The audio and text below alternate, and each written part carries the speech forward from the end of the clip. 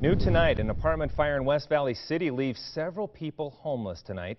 It happened at the Green Village Apartments at 4100 South, 3900 West.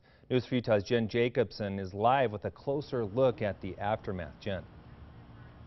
Yeah, Glenn, the West Valley Fire Chief tells me 6 units went up in flames and at least 6 more now have smoke or water damage. Now, if you take a look behind me, you will see that there are still fire crews on scene here monitoring this area for safety precautions.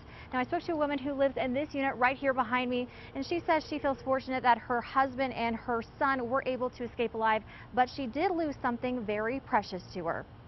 And that's what we're just going to have to do, take it one day at a time. Danielle Manuel is devastated to learn her home went up in flames while she was at work.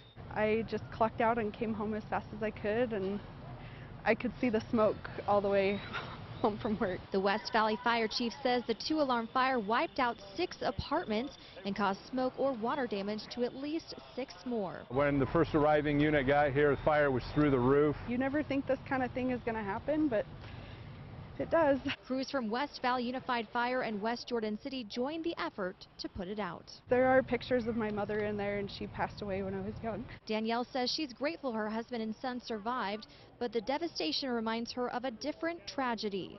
Danielle says precious memories are probably gone. I was only 6 when she died, so I don't have a whole lot of pictures of her. Danielle says if her mother were still alive, she'd tell her to keep her chin up.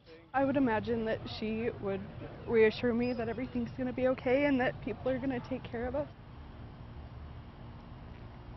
Now, Danielle says that her family will be taken care of. Her grandmother even offered to cover the cost for all of the expenses of whatever's lost in this fire. Now, the American Red Cross is also stepping up to help people who are displaced by this fire, and they just tell me that they are grateful that nobody was injured and no lives were lost. Reporting live in West Valley City, I'm Jen Jacobson, News 4 Utah. Jen, thank you.